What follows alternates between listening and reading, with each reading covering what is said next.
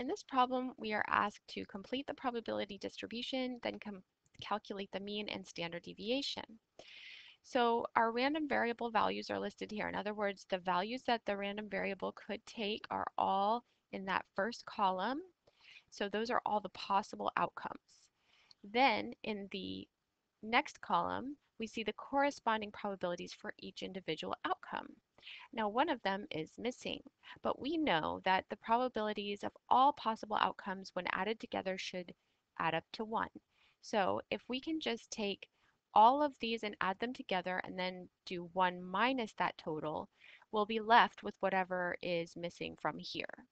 So let's go ahead and do that. I'm going to just copy the table over into Excel. Oopsie, I pushed the wrong thing. Let me try that again. Fingers slipped. All right, try that again. There we go. All right, so that one right there is going to be 1 minus the sum of all these. Well, actually, let me do this in a separate cell. There's something wonky going on with how that's pasted in there. And what I'll do is I'll do a couple of steps. So first, I'll add up what's in all the cells in that second column. And notice that it is less than 1, which I was expecting. Now, if we take that and we do 1 minus that amount, we'll have the missing probability, which should be 0.48. So I'm going to type that in there and test it. Your submission has been blocked. Whoa, what just happened? This is something that has never happened to me before. So I'm going to pause the recording and figure out what's up.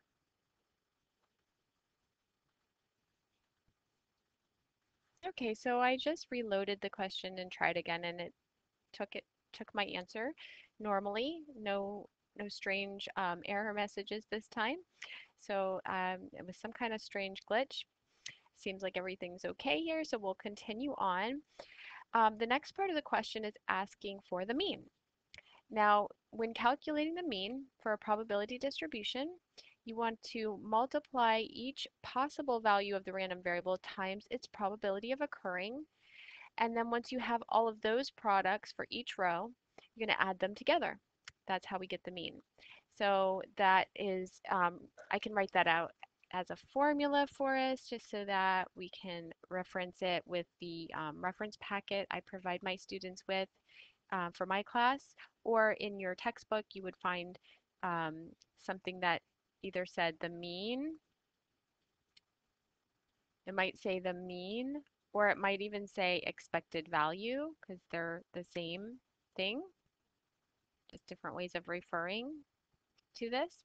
So the mean or expected value is either mu if it's expressed as the mean, or if it's expected value, it might say e of x, right? So either one of those notations is fine, depending on how you're, if you're ever asked to give the expected value, you would probably want to use this notation. And if you were asked to give the mean, you would probably want to use mu. But here we're just concerned with the numerical answer. Now the formula to get this is the sum. So in mathematics, we use the capital letter sigma to represent summation, adding together the summation of the products of each x value, each random variable value that's possible, times its corresponding probability. So that is what we're doing here. So in my my Excel spreadsheet over here, my little work area here, remember the first part is x, the second part is p of x. The first column is x and the second column is p of x, the probability of x. So I'm going to make a working column, x times p of x, and then I'm going to multiply the first x value times that first probability using relative references. I know I did that really fast. I just put in an equal sign and then clicked on the first x value, -5.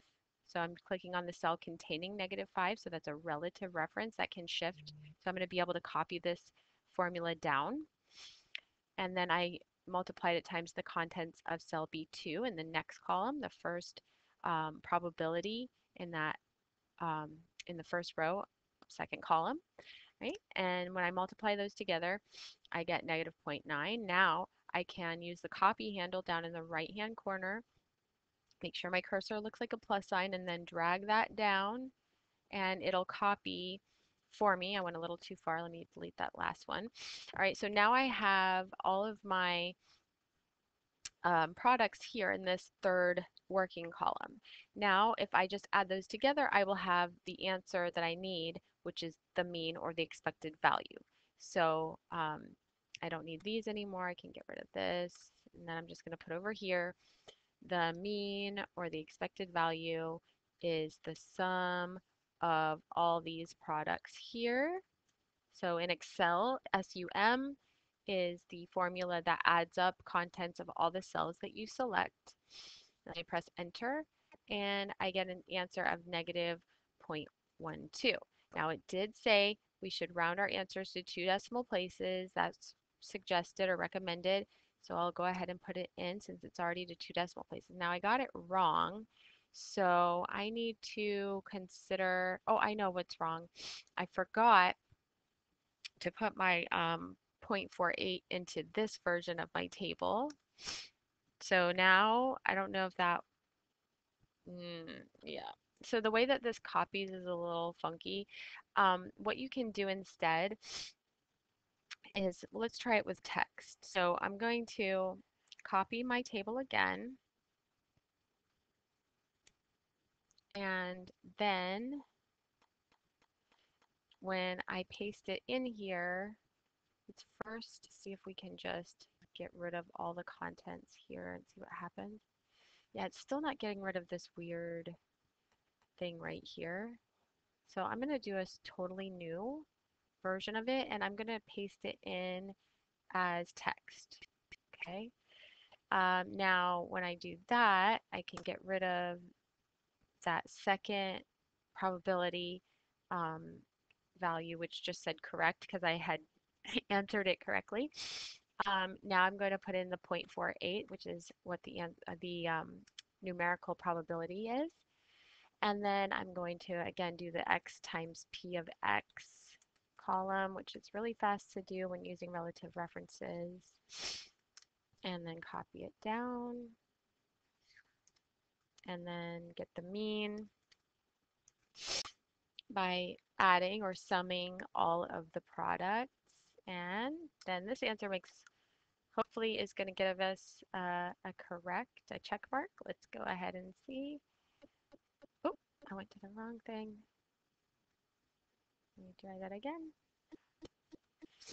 So now this answer, let's see, -0.6. And it did say to round to 2 decimal places. So I felt confident to just put it in, but it's a good idea to go if it's only showing you, if it's showing you fewer decimal places in Excel than you want, or that fewer than is recommended for the problem.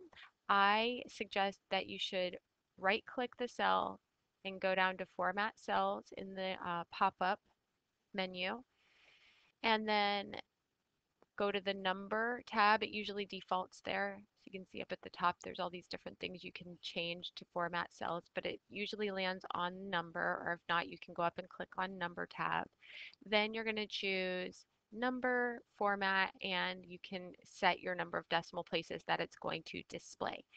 While I'm talking about this, I just want to make sure you understand that when you set the number of decimal places, you are not rounding the value. You're only setting the number of decimal places that it will display. So the cell still contains the entire value, even though it might only be showing some of the decimal places. All right, and then I'm going to press OK.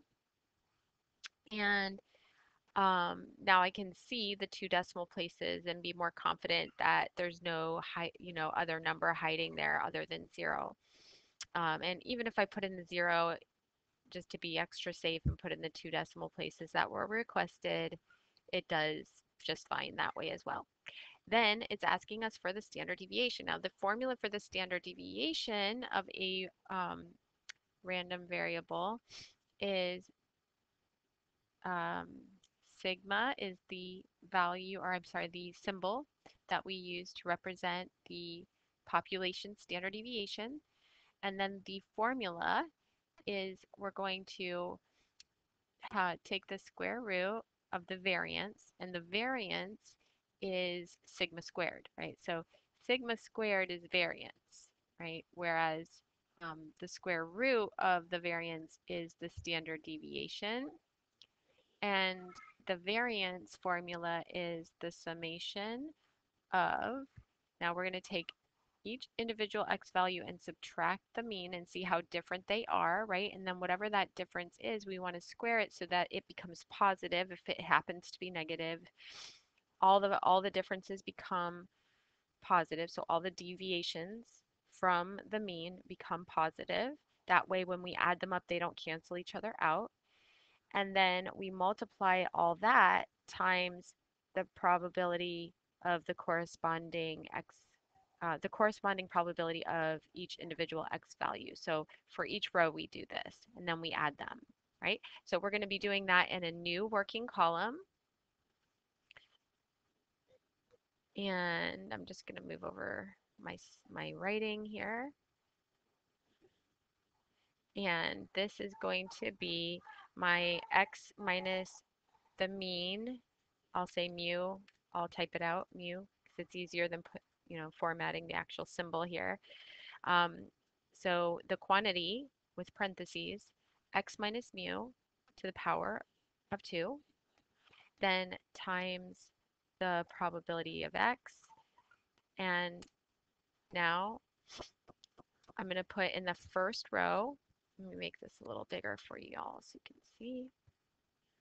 So in that first row, I'm going to do the equal sign, then a parenthesis.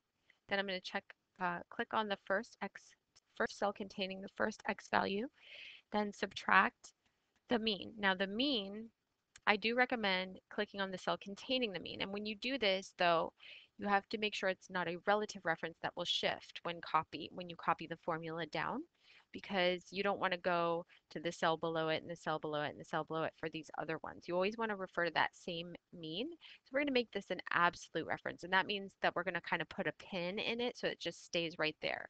So even though we do want the x value reference to shift as we copy down the formula, we do not want this one to shift. So we're going to make that absolute. Now the way that you do that is you put in dollar signs.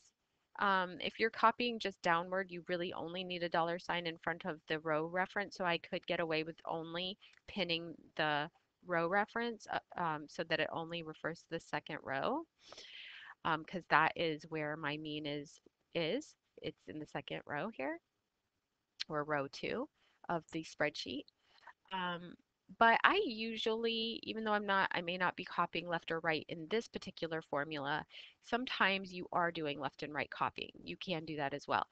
So I usually just tell students to go ahead and make everything absolute, both the column reference and the row reference, and that's, just a little more complete. That works in more scenarios. And then you want to close that quantity off and raise it to the power of 2. Now, let me back up a step. I'm going to go back to when I clicked on the cell G2. A shortcut for putting in those dollar signs is to just do your F4 key on your keyboard, and it'll automatically insert those dollar signs for you. But you saw me do it by hand the first time.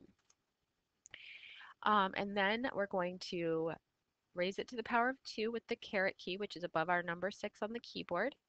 Then you are going to multiply that quantity squared times the first cell containing the first probability in the second column, and then press enter. Now we'll copy that down, and we just want to add those up to get our variance. Okay, so when we add up all those products here in that column that we just did, that is the variance. Okay, so the variance, I'm gonna, let's see, I need some more room here. I got all this stuff in the way. I can probably just go ahead and delete it. Remember, the standard deviation is the square root of the variance. So I'm going to first find the variance by adding all those values together. Whoops. Okay, so this would be our sigma squared is the value right here, the sum of all these right here. Okay, that was my variance. I'll make it bold just to make it stand out more. Then the standard deviation is just taking the square root, and in Excel that's SQRT, and then the square root of the variance. So this will be our standard deviation. We are told to round it to 2 decimal places. It says we may, right? It says right here, you may round your answers to 2 decimal places. Now, that means that it should accept it even if I don't round it. So I just copied it from my Excel spreadsheet and I've pasted it in here. So I really have the option because it says you may I have the option to round it to 2.66. But it should work even if I don't. So you can see there it did accept my answer without being rounded. And so for this problem, it's really just a recommendation, or it's just letting us know that if we want to be able to round, we can. And that if we round to 2 decimal places, that should be enough to get it marked correctly. So that was an option in this one. That's the way it was worded. In some of these problems, you actually have to do it exactly the way it says to the exact number of decimal places. So what I tell students is just, you know, follow whatever the recommendations are. Whatever you see, just go ahead and follow that to be on the safe side. If you're questioning it at all, just go ahead and follow that recommendation. All right. So that is how we answer this question, and I hope that was helpful. I did do kind of a speedy version of this. There are more lengthy videos where I explain all of this in finer detail. So go back to the lesson module if you need to see that in more detail. Thanks.